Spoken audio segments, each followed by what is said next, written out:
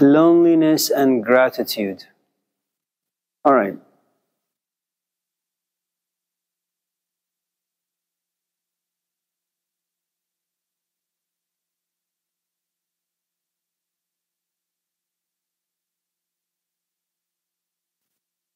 Good morning.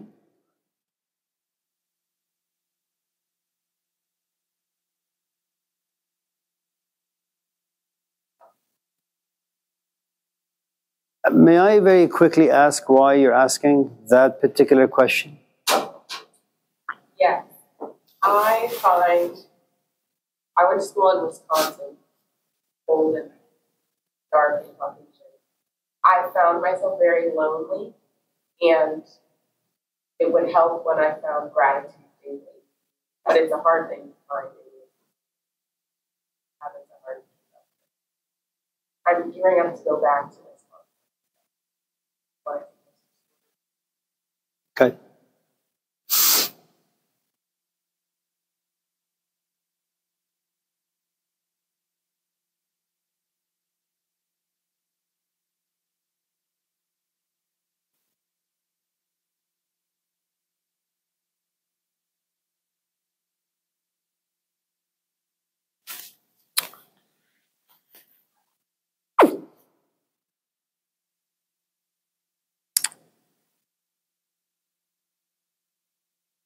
You know, loneliness is an interesting thing.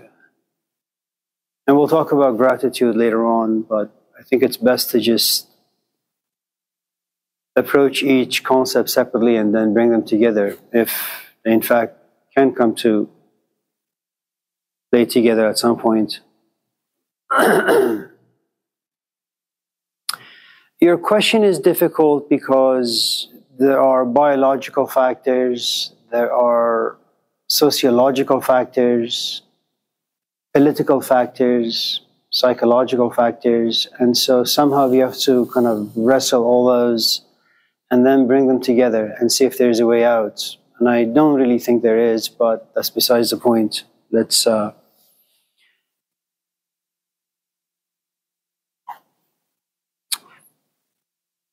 you know, one of the best, I think, examples where loneliness comes forth is when you read the book of Job.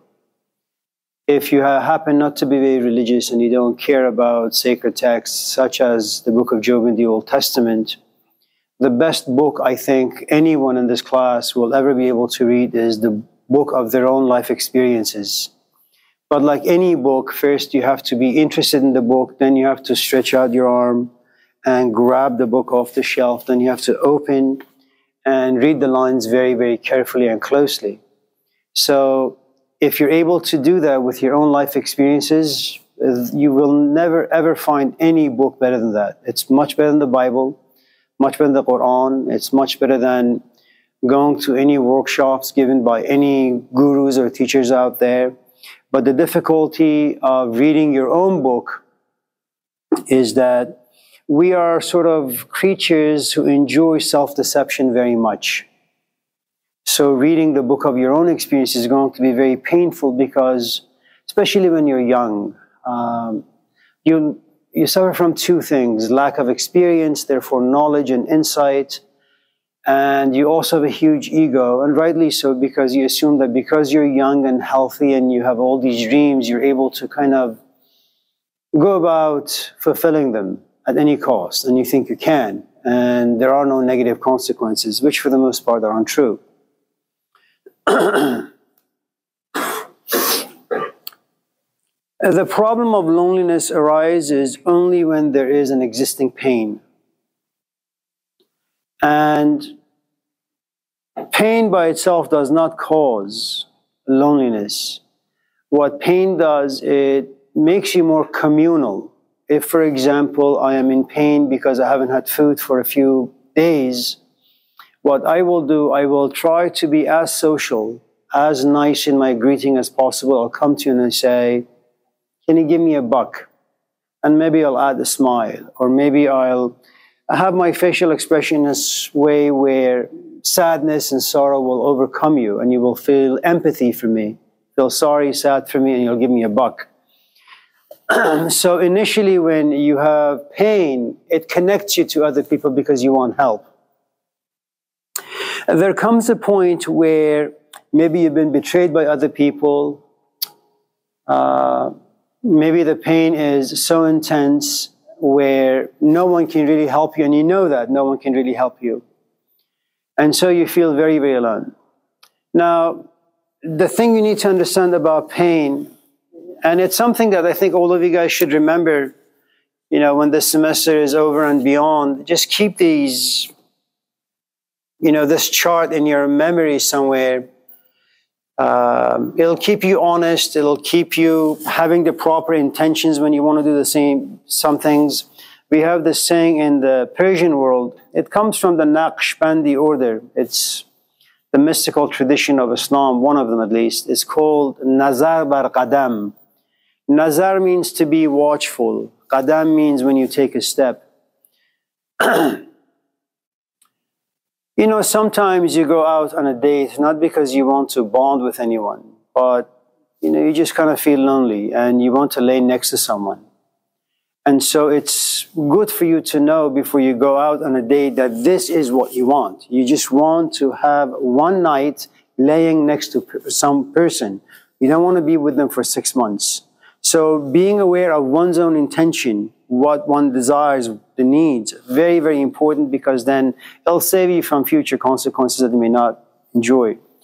So if human beings have 5 different body parts, the first body that you and I occupy is our physical body.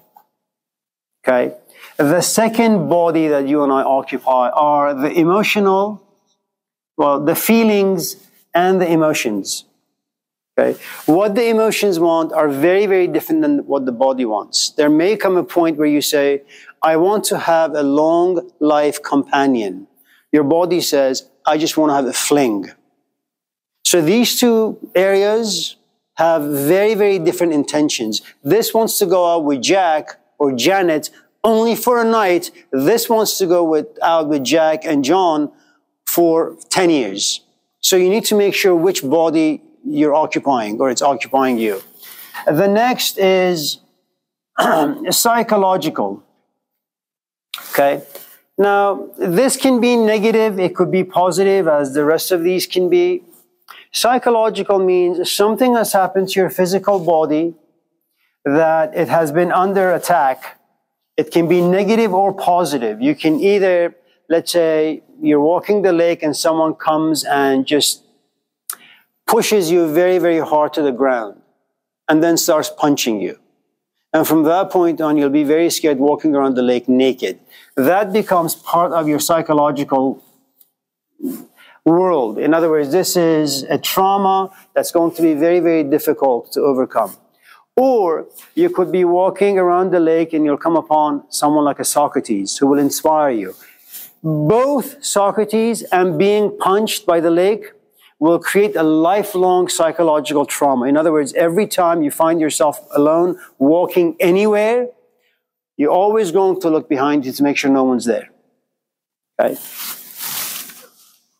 Now, then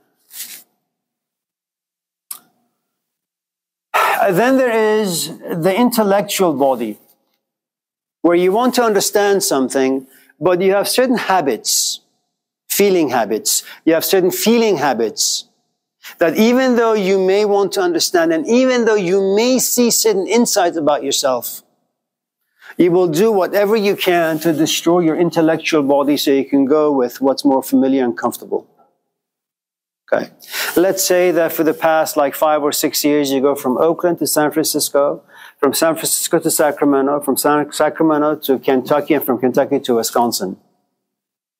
So what you've been doing is intellectually, once in a while you sit and you say, Anyame, why do you keep traveling around? Why can't you be grounded? Is it because something happened to your physical body where you just wanted to always be distracted? Something happened to your emotional body or something happened to your psychological body? Why is it that you can't simply stand still? Okay? And the intellectual insight, what you witness, is so powerful that you crush this So it can go back to just traveling from point A to point B. The next is the spiritual body. Now, this is a very, for me at least, it's a very evolved place to occupy in life, because most of us really are occupied with food, shelter, and clothing. We want security at any cost. You know, you want to make sure that emotionally you have a good amount of stability, that if there are chaos within, it happens once a week or once a month for maybe no more than 5 or 10 minutes. Okay? And if there are psychological traumas inside you, you try to keep them low. You try to keep them down and invisible as much as possible. And intellectually, we just want to figure out who the hell we are. Because every single body has a certain history. Every history has a culture. Every culture lives in a certain society. Every society has a certain advertisement. And eventually, you're nothing but the product of your culture and society. Now, society can be big, society can be small. This can be Nyame, okay, with a father, a mother, an aunt, and an uncle. And that particular community lives in Oakland. Oakland lives in California, which is much more diverse, much more open. California under the heading of capitalism, individuality. So you have all these layers to go through. Now, the question of loneliness means the following. You can be lonely physically. You could be lonely emotionally. You could be lonely psychologically, that there is this great pain inside you, but there is no one to share it with. You can be lonely intellectually, that you see something. You know, let's say, I don't know, you see something about your parents, or you have found out something about one of your parents. And you want to share the news to the other parents, but you say, no, I don't really know how that's going to unfold. And so you carry that cross. And you don't know with whom you can share. And that makes you profoundly lonely. Or you can be like Jesus, spiritually lonely. You just live in the desert. So when you talk about loneliness, the question is, where exactly are you lonely? I mean, if you're talking about your physical body being lonely, look, there are about 10 of us in this classroom, 15 of us in this classroom. There is no reason to be lonely. But your physical eyes, your physical body have 5 senses. You look to your left, you look to your right. You say, no, I don't feel comfortable with any of the faces that I see. So you keep remaining introverted. Okay? Now, the question is, why is it that you want to share something? And what is it you want to share? Now, you can share things that are positive. You can share things that are negative. When things are positive, you bring people together. When things are negative, you bring people together. The point ultimately is, after a while, to whomever you're sharing, they'll get exhausted of listening and being in your world, whether it's positive or negative. Okay.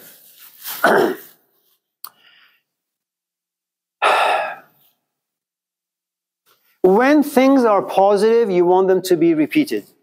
When things are negative, you want to avoid them. And you will ask for help in both areas. If something gave you pleasure and you don't have the resources to create this on your own, you'll ask for help. If something is painful, but you can't figure it out on your own and you're kind of being under an avalanche of all this negative stuff, then you seek some help or some comfort from someone. Now the question is, which area of your life do you feel lonely? And the reason I ask is following. If there are things that you have seen, okay, and they happen to have deep roots inside you. In other words, whenever you look yourself in the mirror, let's say once a day or twice a day, you feel this very isolating factor about yourself. You can go out, you can find someone, lay with them for an hour or two.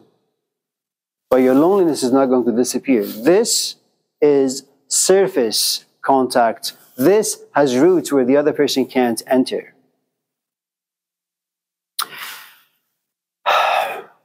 Now, one of the things that you'll find in the book of Job, since it's very difficult to read our own books, he thinks very highly of himself, very much like all of us in this classroom. You know, he goes to church, he pays his taxes, he's good to his boss,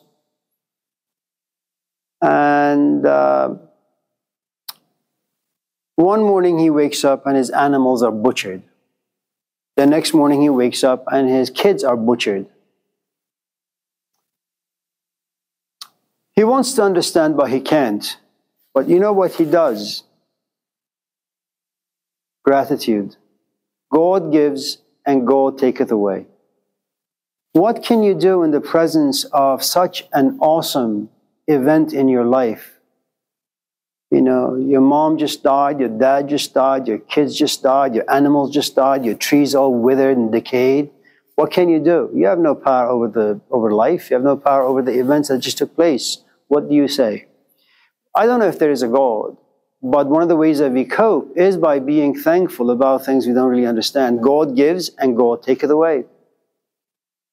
And even when his wife comes to him and smacks him with a dose of reality, saying, how could you worship such a God? How could you be grateful for being in a world that gives and takes without any reason? But the truth is, there is nothing else we can do. You know, if you've read Aesop's fable of sour grapes, for those of you who haven't, it's about this fox who has this great desire to have grapes. He loves grapes. And one day as he is walking, say, the streets of Oakland, he sees these grapevines. But there is a fence.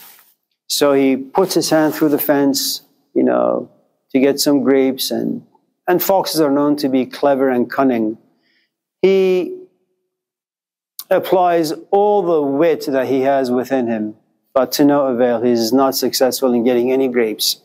After like 5 or 6 or 7 hours of trying, he says, the grapes are sour anyways.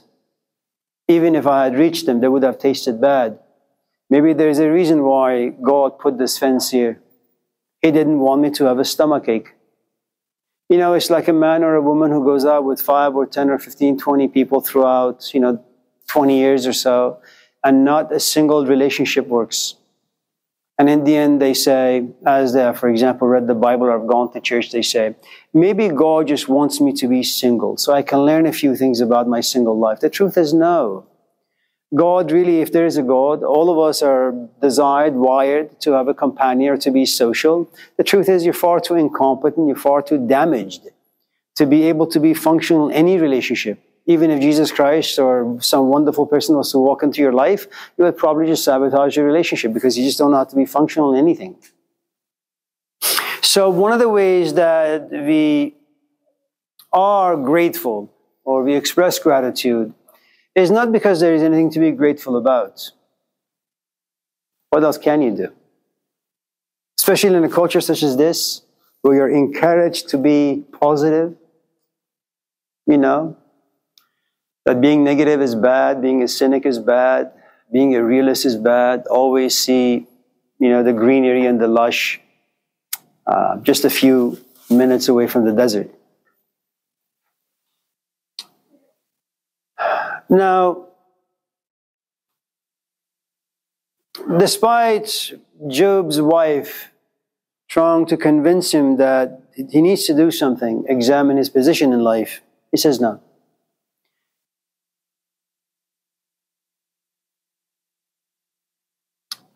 He wakes up the next morning and he comes to realize he has cancer. Now, there are two things you need to remember. There are pains that come to you from the outside. I am your boyfriend. I leave you. I am the cause of your pain. The other form of pain is you wake up and you're just sick. Your own body is beginning to betray you. It's not me, it's nobody. You could blame it on diet and genes and all that stuff, but ultimately it's from within. So there are two pains. One pain comes from the outside, the other pain comes from the inside. Okay.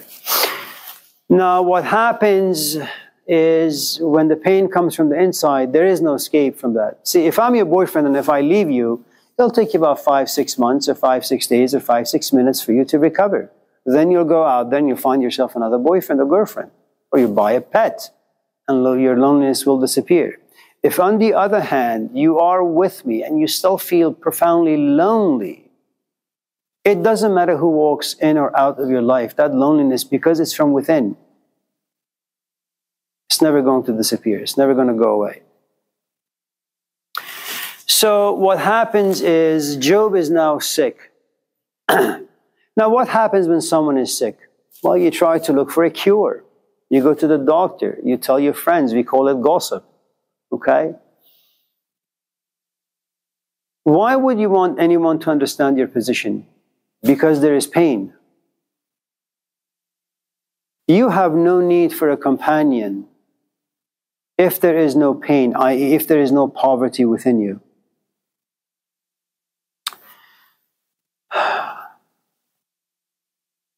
So remember that this particular poverty is not about you not having milk. It's not about you not having a diploma. It's about you not having a companion of sorts. If you're not being grounded in yourself, you feel empty, you feel incompetent, you feel as if something is missing. That particular poverty, it causes a great amount of loneliness. There is also biological, psychological loneliness and sociological loneliness.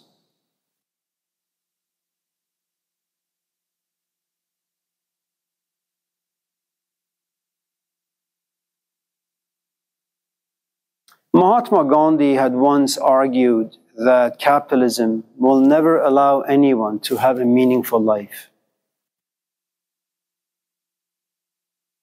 Is it true? Capitalism will never allow anyone to be in a solid relationship for too long.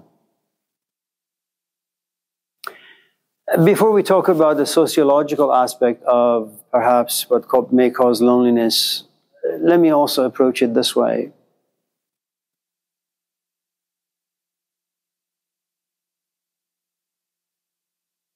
You know, when you're born and the moment you come out, you cry, you see your parents out there. They touch your skin, they hold you. You don't feel lonely, you're comforted. And let's say your temperament is not one of introvertedness. Introverts, for the most part, if you happen to be an introvert, loneliness is who you are. You understand that? If you're an introvert, in other words, you like to spend a lot of time by yourself, or you have a lot of wonderful things around you, but you always feel incomplete. Or you don't think about things, you feel about things. You're not guided or governed by your thoughts or by your reflective abilities, you're guided by your emotions. If you're guided by your emotions, you're always going to be alone. And introverts have a tendency of always trying to be very creative. They're able to express or find companionship through reading, through writing, through poetry, through music. And they're usually the sun in any gathering. They make everyone laugh, they make everyone cry, everybody revolves around them. If you happen to be an introvert, the truth is loneliness is going to be your lifelong companion. If you happen to be an extrovert, there are certain components in your physical life that will push you into feeling isolated.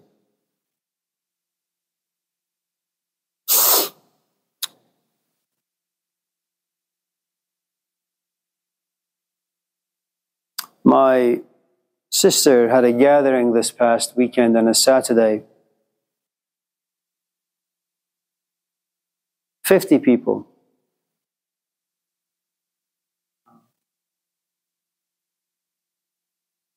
They're all doctors, neurosurgeons and heart surgeons, this surgeon and that surgeon.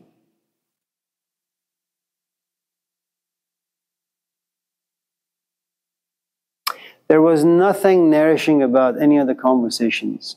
So I just went and sat by myself. In other words, sometimes when you don't find your own reflection in a community of people, they'll push you into feeling lonely. If that doesn't make any sense, let me try this other way. Let's say you came here with an agenda that you wanted to ask about loneliness. And you imagine that, well, this is a philosophy class and these are relatively interesting, intelligent people. Maybe you can just spit out the question on all of us like dogs can chase after this question and try to figure out what loneliness and gratitude are. And then you came very inspired, excited. Guys, none of us really care. You want to talk about something different. You feel disrespected. You feel even more alone. So sometimes it's the people you keep company that push you into feeling more isolated.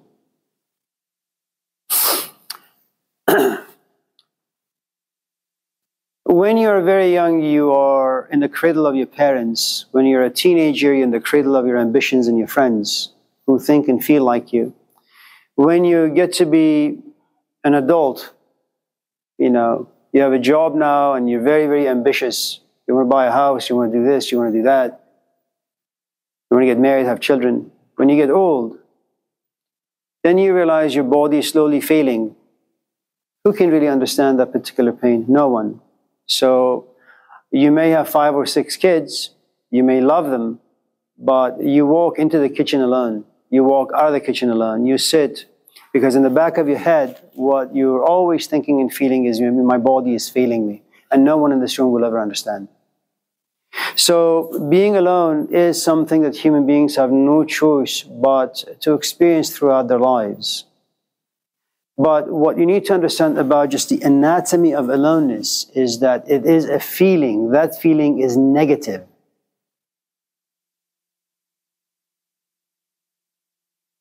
Whenever you have a negative feeling, you want to share that negative feeling with someone. And there's a good chance you're going to be misunderstood. هر کسی از ظن خود شد یار من و از درون من نجست اسرار من. It's the 7th or 8th line in the first book of the Masnavi by Rumi that, let me just read you or give you the 6 or 7 lines and then I'll tell you what sort of loneliness he's talking about, and it could relate to all these different 5 parts. بشنو از نی چون حکایت می کند و از جدایی ها شکایت می کند که از نیستان تا مرا ببریده اند و از نفیرم مرد و زن نالیده اند. سینه خواهم شرح از فراق تا بگویم شرح درد اشتیاق. من به هر جمعیتی نالان شدم، جفت خوشحالان و بدحالان شدم. هر کسی از ظن خود شد یار من و از درون من نجست اسرار من. If I was to put you within the context of those 5 or 6 lines, here it is. Enyame is like this reed flute. Reed flutes are this bamboo sticks that are hollow from within. Why do you become hollow? Why do you become empty? Because pain empties you. You want to go to Wisconsin, you have a companion, you have a great house, you have this, you have that, but all of a sudden, there is this great amount of pain that just flowing through you. It hollows you. You look at your house or your home and you say, it's a house, but not a home. You look at your companion and you feel immensely alone. You look at your grades and you say, I don't really care. You want to go to Wisconsin and say, why? Because pain, it's like a vacuum cleaner. It empties everything out of you. And you feel completely vacant. What happens in pain? سینه خواهم شرح در اشتیاق. That when there is this pain, it's like something about you is broken into 1,001 different pieces. What happens when you're broken? We are social animals. You want to go somewhere and you want to talk about your pain. In this culture, you drink it away, you smoke it away, you porn it away, you fight it away. In a much more traditional, evolved culture, you try to gossip it away. Some people go to a bar, they drink a little bit and talk to the person next to them. You come to this class and you talk about your pain, or you call your mom, or you ask a friend. But the point that Rumi wants to make is this. When your heart, or when your soul, or when your mind, or when your comfortabilities have been shattered into 1,001 pieces and all that you have is pain, what do you want? You want to go somewhere and talk to someone, but you're very, very specific as to who you want to talk to. You want to talk to someone who's gone through the similar pain that you have gone through. If your parents have divorced, for example, I can abstractly understand what it means to have come from a broken home. I will intellectually understand, unless I'm very, very imaginative and creative in thinking, I'll be missing some very, very important components. And what you'll say is, Amir, listen, I want you to understand as well as feel what I'm saying to you. When you go to someone and talk to someone who has also come from a broken home, they will feel. But if they haven't been matured and processed the experience, all they'll give you is feeling, but no reflective abilities. I say, yeah, well, she feels exactly the way I feel. And there is no way out. And all of a sudden you realize your gossip makes you even more lonely. هر کسی از ظن خود شد یار من. That when you speak about loneliness, I'm just going to assume that I understand your question. And then I'm going to give you my answer, as I have been rambling on for the past hour. And you're probably sitting back saying, you know, I asked Amir Sabzvari about loneliness and gratitude. He brings me the book of Job, and then he goes to the 5 bodies. What the hell is he talking about? Which means that as a human being, whenever you're in pain and you talk to anyone, they're going to assume that they understand you, when in fact they don't. So everybody rambles on. So my question to you before going any further then is the following.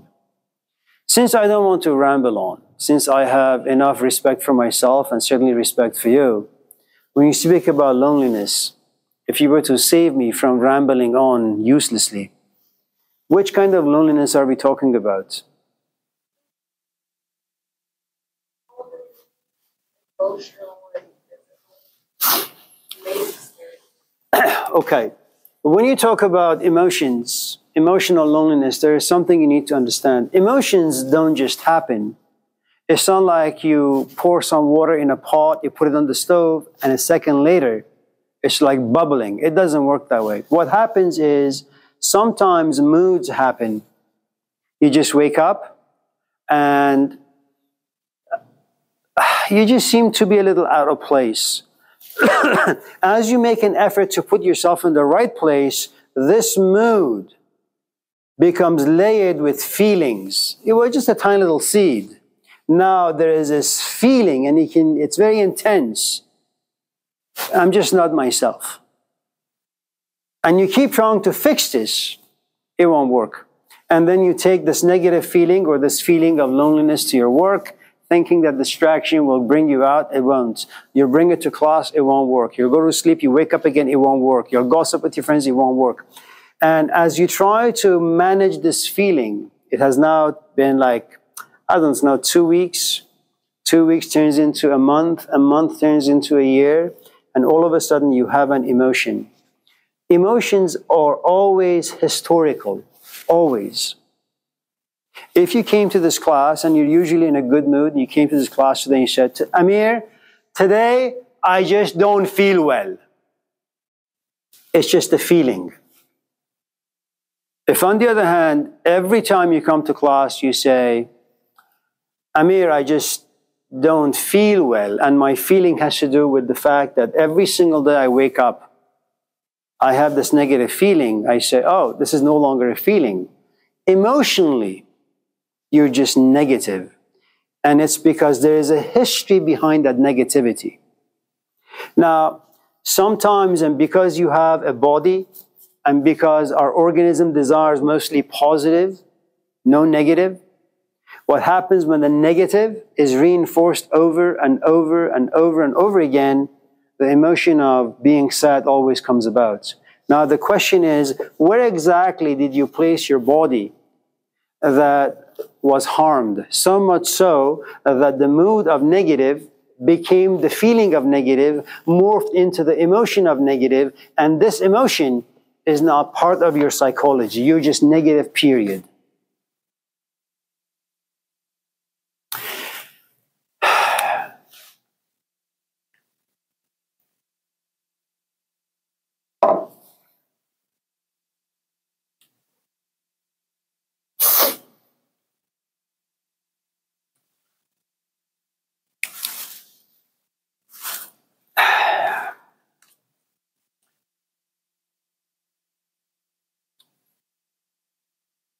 Do you know what you say when you say you may be spiritually lonely?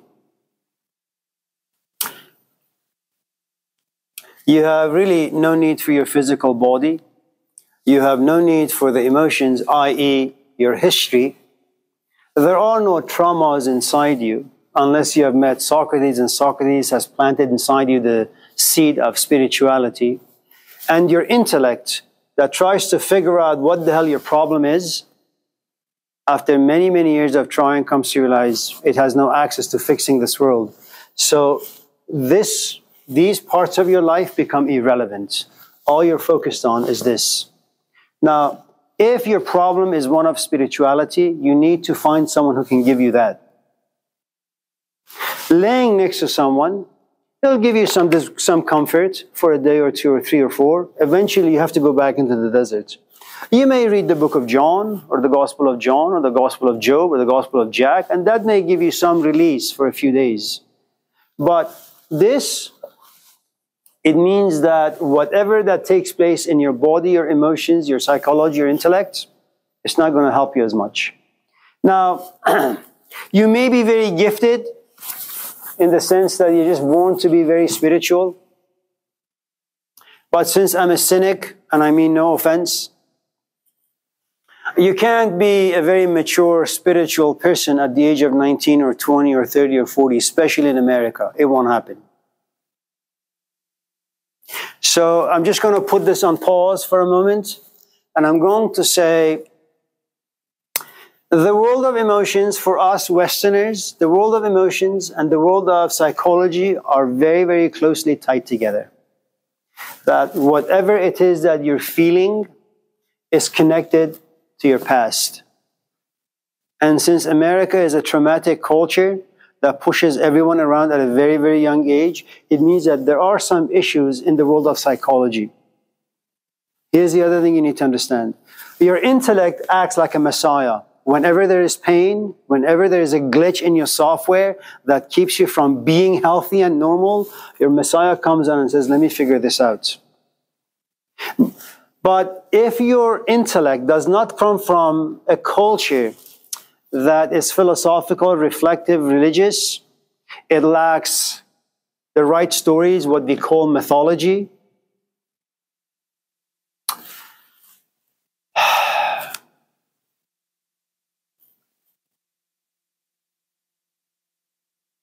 Then eventually you realize you're also suffering from intellectual poverty. There isn't much you can do.